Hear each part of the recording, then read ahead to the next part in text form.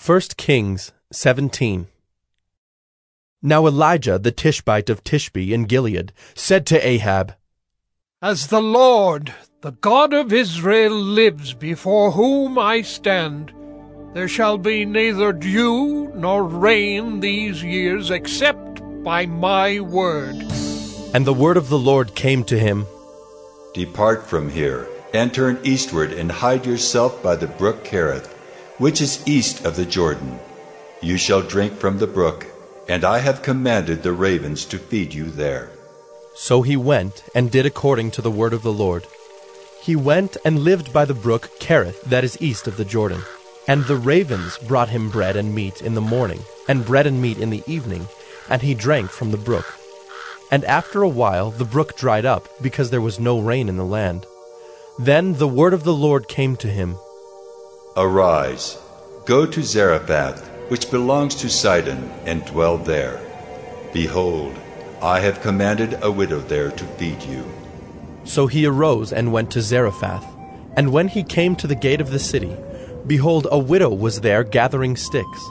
And he called to her and said, Bring me a little water in a vessel, that I may drink. And as she was going to bring it, he called to her and said, Bring me a morsel of bread in your hand. And she said, As the Lord your God lives, I have nothing baked, only a handful of flour in a jar, and a little oil in a jug. And now I am gathering a couple of sticks, that I may go in and prepare it for myself and my son, that we may eat it and die. And Elijah said to her, Do not fear. Go and do as you have said. But first make me a little cake of it, and bring it to me, and afterward make something for yourself and your son. For thus says the Lord, the God of Israel, The jar of flour shall not be spent, and the jug of oil shall not be empty, until the day that the Lord sends rain upon the earth. And she went and did as Elijah said. And she and he and her household ate for many days. The jar of flour was not spent, neither did the jug of oil become empty, according to the word of the Lord that he spoke by Elijah. After this, the son of the woman, the mistress of the house, became ill. And his illness was so severe that there was no breath left in him. And she said to Elijah, What have you against me, O man of God? You have come to me to bring my sin to remembrance, and to cause the death of my son. And he said to her, Give me your son.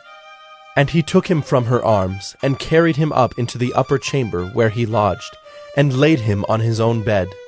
And he cried to the Lord, O Lord my God, have you brought calamity even upon the widow with whom I sojourn, by killing her son?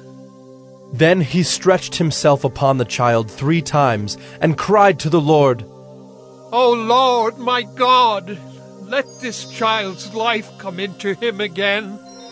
And the Lord listened to the voice of Elijah. And the life of the child came into him again, and he revived. And Elijah took the child, and brought him down from the upper chamber into the house, and delivered him to his mother.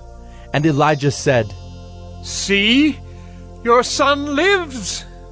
And the woman said to Elijah, Now I know that you are a man of God, and that the word of the Lord in your mouth is truth.